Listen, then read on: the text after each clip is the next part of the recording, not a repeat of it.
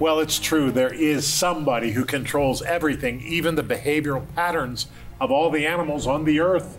Good morning, good afternoon, good evening. My name is Rod Hembry. And I'm Janice. And this is Bible Discovery TV, taking you through the Bible for the 31st time. It's really exciting. And as we go through the Bible, Corey helps us to understand more. Corey? Today I'm focusing in on Job chapter 38 and how it relates to cylinder seals. Ryan? Well, today my focus is actually on Job 40 as I attempt to identify the monumental monster called in Hebrew Behemoth. All right, that's a great monster. There's a couple of other monsters there too, like Leviathan and all the rest of it. Very interesting. Janice? Today my segment is called How Great is Our God? Very good. Well, we're going to learn about that as he begins to ask Job questions and all kinds of things going on. So take your Bible out and let's turn and let's discover with your Bible guide what God is saying.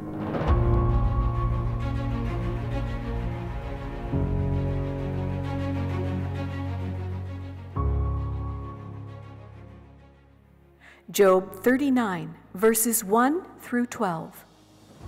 Do you know the time when the wild mountain goats bear young? Or can you mark when the deer gives birth? Can you number the months that they fulfill? Or do you know the time when they bear young? They bow down, they bring forth their young, they deliver their offspring. Their young ones are healthy, they grow strong with grain, they depart and do not return to them. Who set the wild donkey free? Who loosed the bonds of the onager, whose home I have made the wilderness and the barren land his dwelling? He scorns the tumult of the city. He does not heed the shouts of the driver. The range of the mountains is his pasture, and he searches after every green thing. Will the wild ox be willing to serve you? Will he bed by your manger? Can you bind the wild ox in the furrow with ropes, or will he plow the valleys behind you? Will you trust him because his strength is great, or will you leave your labor to him? Will you trust him to bring home your grain and gather it to your threshing floor? Job chapter 39, verses 1 through 12. Today we begin the study of Job chapter 37 to 39. It is fascinating. This is God talking to Job. Now remember that Job had said a lot of things setting this up. And he had said, God, why don't you answer me? Why don't you answer me? Job did not know that he was being tested. And so now God comes out with a lot of questions for Job. And when God unexpectedly confronts Job, he more than fulfills Job's demands by asking him 83 rhetorical questions. And that is, God is asking Job question after question that he clearly cannot answer. Now, Job is claiming to be the servant of God who, it seems at first glance, has offended God through the demands that God hear his case. Well, that's something that we often say. But Job has forgotten, as we do, in his pain, that God was watching and listening. And that, of course, is hard. When God's listening, you know it, listening to everything that was said and claimed by his companions. But the Lord is confronting evil in the mind of Job. Further, the questions are not merely for Job's answering, but to bring about more questions for God in eternity. We have much to learn from the Lord because we don't understand the spiritual world. Now, this is where the problems begin for Job. He was being tested by God Almighty himself. Now, this is a fascinating and a great study today as we come upon the end of Job, because as we begin to look at it, you learn something that you've never heard before from God. And it's really interesting. So today, God's answers. Now, this is fascinating, Job 39. We're going to go into the middle here where God is asking these questions, and we're going to look at it. So let's pray. Father, in Jesus' wonderful name, help us to hear your word and help us to listen to you as you begin to speak to Job and the things that you say to him. and help us to confront the evil in our lives that have come in and sort of made their way in our thinking. Thank you, Lord, in Jesus' wonderful name. And we all said together, amen and amen. Now, if you have a Bible guide, turn to today's passage. It is a great passage. And if you don't have a Bible guide, my question is, why not? We would love to send you one. Simply write to us. The addresses, of course, are coming up on the screen. But another place that you can get it is BibleDiscoveryTV.com. This is our website. BibleDiscoveryTV.com has a front page, and you click on that page, it'll take you to a place where you can make a donation. Thank you so much for your donations. They're very important to us, so thank you so much. I trust the Holy Spirit's work in you, and God will speak to you accordingly. Now it'll take you to a page where you can get to the PDF files and see and hear exactly where we're going and what we're doing. Now, this is fascinating. Let's look at the scripture. Job chapter 39, verse 1 says this, and this is God speaking. Do you know the time when the wild mountain goats bear young? Now think about that. Do you know the time? Or can you mark when the deer gives birth? Can you number the months they are fulfilled? Do you know the time when they bear young? They bow down. They bring forth their young. They deliver their offspring. Their young ones are healthy. They grow strong with grain, and they depart, and they do not return to them. God has ordained the behavioral patterns of all the animals in the world, all of them. God has done that because God is the creator, and God is also the designer. He is the perfect one, and sin has really messed things up, beloved. Now, when we look at nature, we have to understand that we are looking at something that is tarnished by sin. It's not exactly what it was. It doesn't look exactly how it should because it's tarnished by sin. Everything is tarnished by uncleanness and sin. This is because of Adam and Eve and the first couple when they did not do what God asked them to do and they doubted the word of God. So we have to keep that in mind in the back of our head. We don't look at nature and say it's perfect. It's not perfect. We have to understand that. Very, very important. Now, let's go on to the next passage. It says in 5-8, who set the wild donkey free? Who loosed the bonds of the onager? Whose home have I made in the wilderness? And the barren land is his dwelling. He scorns the tumult of the city. He does not heed the shouts of the driver. The range of the mountains is his pasture, and he searches after every green thing. You know, God continues to talk to Job about the details of what he's done, because God is the true shepherd of every animal on earth. We are not. We are not. There is a bigger plan afoot that we cannot ignore. And it includes all of creation, not just us. It includes everything, beloved. You know, Romans 8 says that the creation waits in groaning for the revealing of the sons of God. Do you understand that the creation itself is also suffering in sin? You know, you look at roadkill and everything else and you begin to understand this isn't right. This isn't the way it should be. And yet that's the way it is because of sin. And see, beloved, we must understand that things have so warped themselves out of perspective that we have to see God. And when we come to Jesus Christ and know him and learn him, we learn much about God. Now, 9-12 says, will the wild ox be willing to serve you? Will he bed your manger? Can you bind the wild ox in the furrow with ropes? Or will he plow the valleys behind you? Will you trust him because his strength is great? Or will you leave your labor to him? Will you trust him to bring home your grain and gather it to your threshing floor? Again, God continues with these questions. And that tells us something very interesting. Not every animal can be tamed or domesticated. God is the only one who truly is in control. Humans are not the most powerful in the world. God is. Humans are not the most powerful in the world. We like to think we are, But that's not true, beloved. God is the one. He's the one who is in control. He's the one who has power. So when we read these things, we begin to explore what God is saying to Job. He's saying, Job, you don't know. Now, Job's attitude changes dramatically, and we'll get to that one on the next program. But I think it's important that we remember what Job learned here, because we've seen the suffering, we've seen the complaints, we've seen the miserable comforters of nothings that Job calls them. But we've also seen the truth about God. Job was being tested by God, and we must remember that, beloved. Today, let's remember that our life is not composed of what we think is desirable, but building the kingdom of God. That's what we need to focus on. Let's get our minds wrapped around that. In the name of Jesus Christ, amen.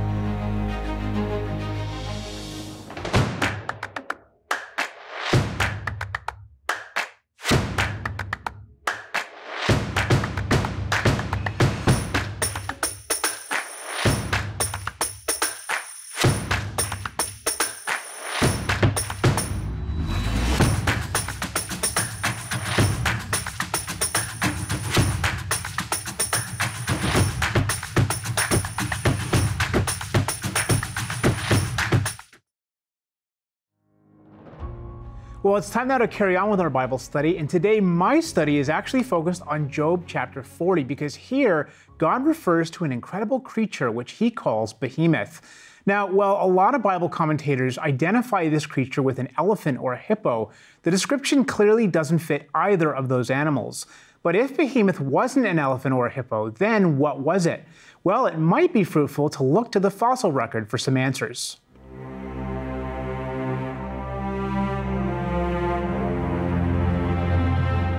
The awe-inspiring behemoth described in Job chapter 40 has left so many of us to wonder just what exactly this creature could be. The word behemoth is literally a plural form of a common Old Testament word meaning beast. Practically all translators and commentators have agreed that this word is an intensive or majestic plural, so that the meaning is something more like colossal beast.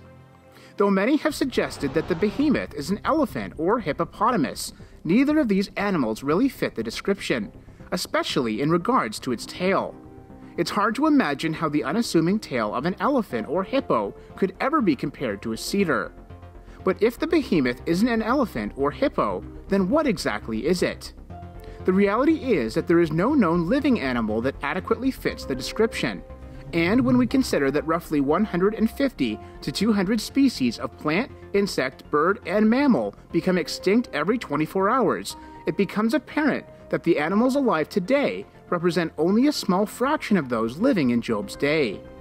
Interestingly, if we look to the fossil record, we do find some massive beasts worthy of such descriptions.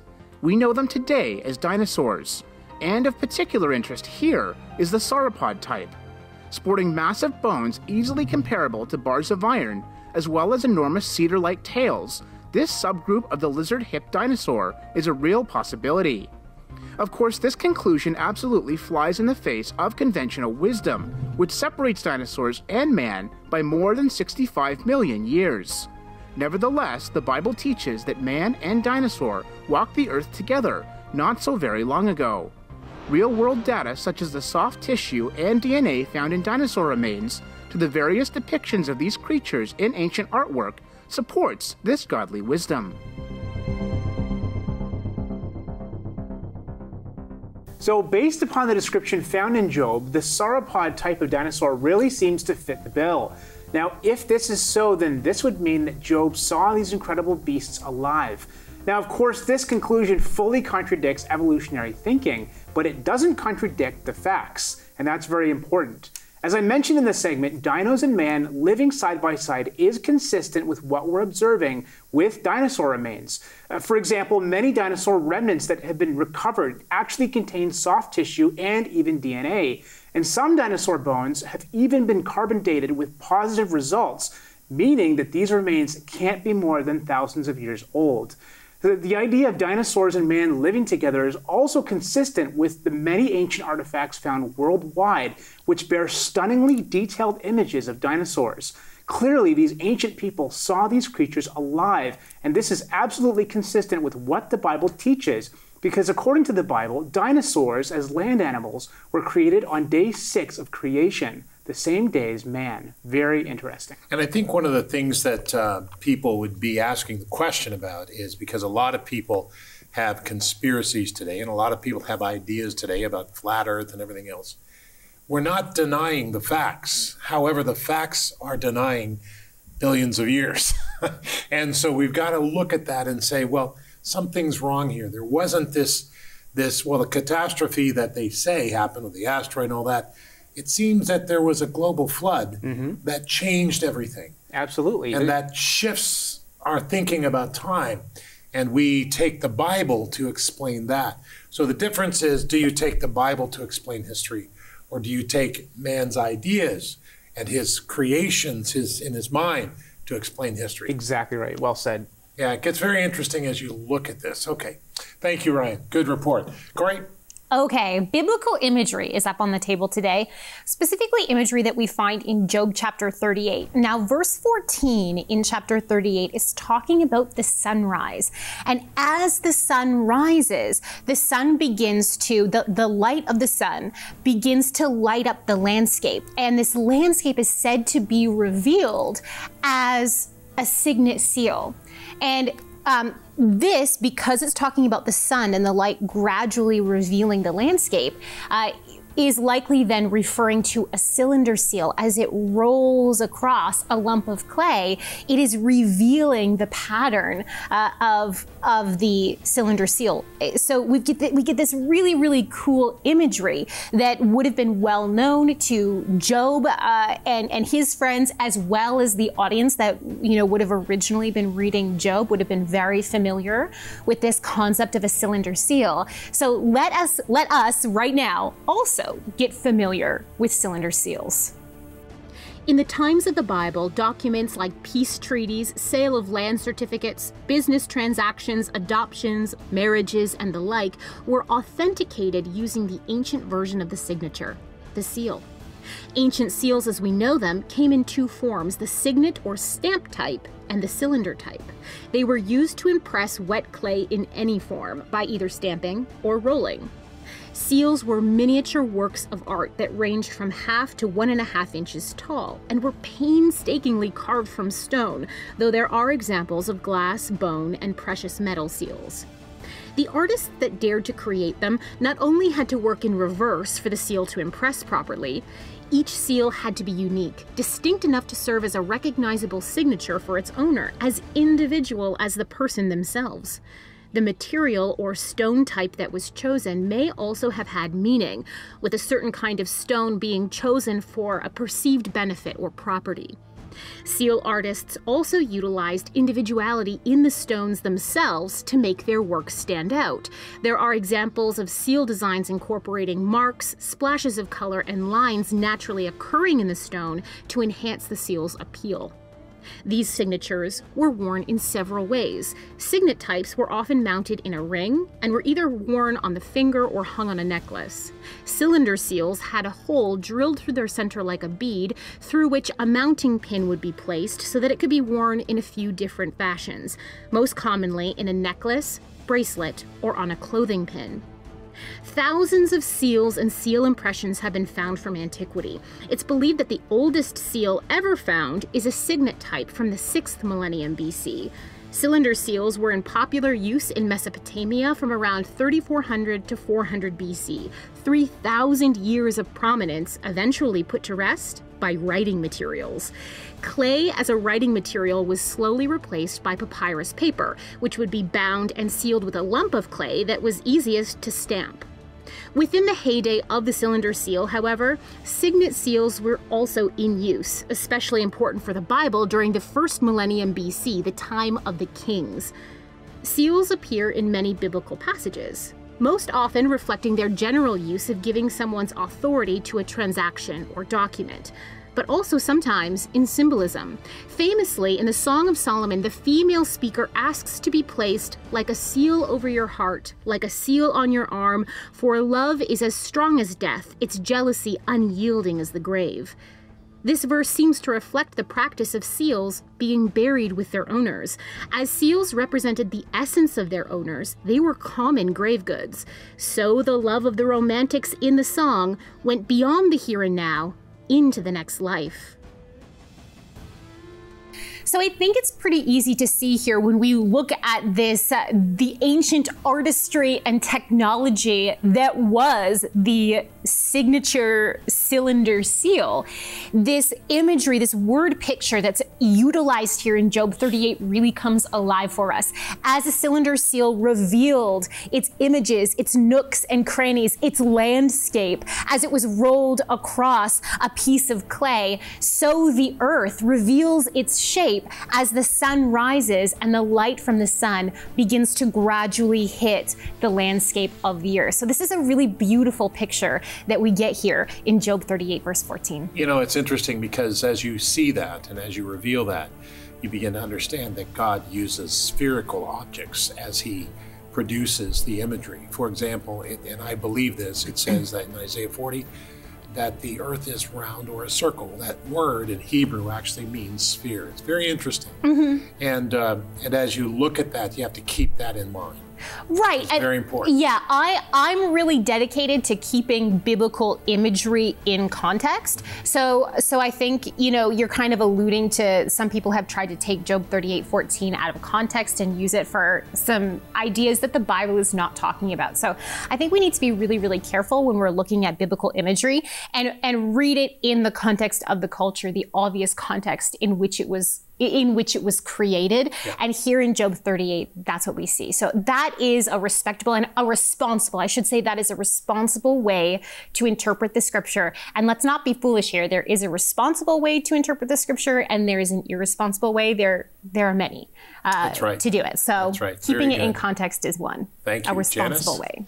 Well, we're looking at these chapters today in Job, and oftentimes it can be easy for us to forget the magnificence of the greatness and awesomeness of our God. And as God begins to direct questions at Job, in chapter 38, we see him talking about the creation, the foundations of the earth, and some of the elements that are around us that we often miss or we take advantage of because we see them all of the time, not understanding in its fullness where these came from. And that's our magnificent and great God. And then in chapter 39, it takes us more into nature where God is asking Job, do you know when the deer gives birth? Do you see her time coming? And he's asking all of these rhetorical questions to Job. And it helps us to understand God's nature and his magnificence.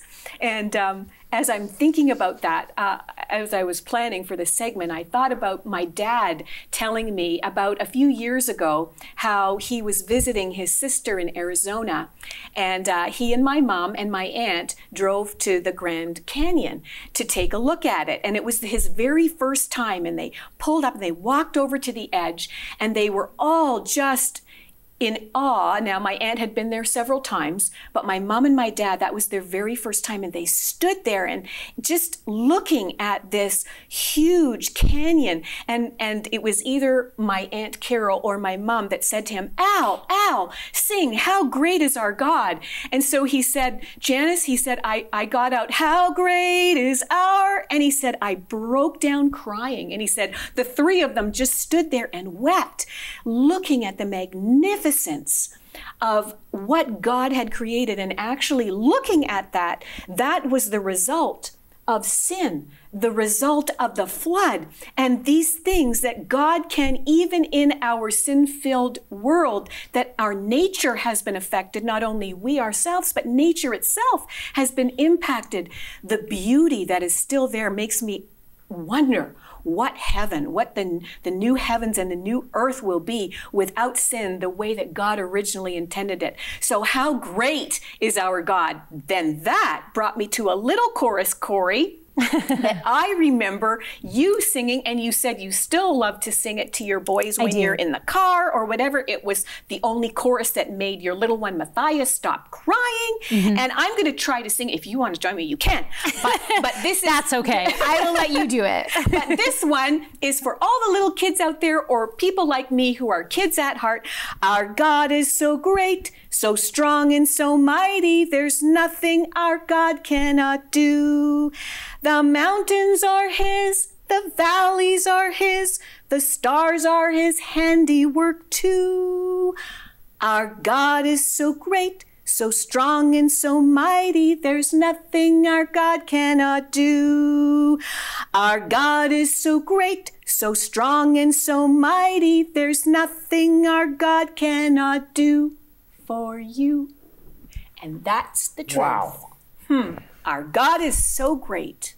Let's not forget that. No, He's we can't. magnificent. He's wonderful. And he is willing and waiting to meet with you. The creator of the universe is waiting to dialogue with you. That's how much he loves you. Don't miss out on your opportunity today. Don't miss out. Because today, God is waiting to meet with you. He's waiting to change you. God will change you. Just open your heart to him. Invite him into your life through Jesus Christ, who died on the cross and rose again. He will come in.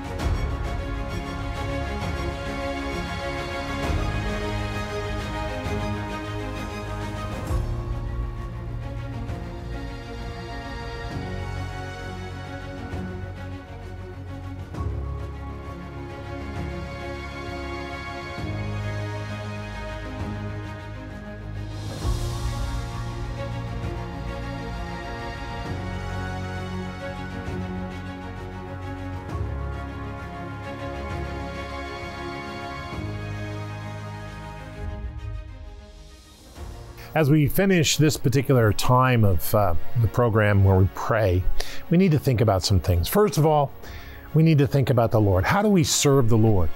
And we say, Lord, we pray this way. We say, Lord, I need to hear you, and I need to see you work in my life. I don't need to just talk about it all the time. I need to actually do it. Help me to do it, Father. I'm ready, and I submit to your will, and I will do your work. In the name of Jesus Christ, amen.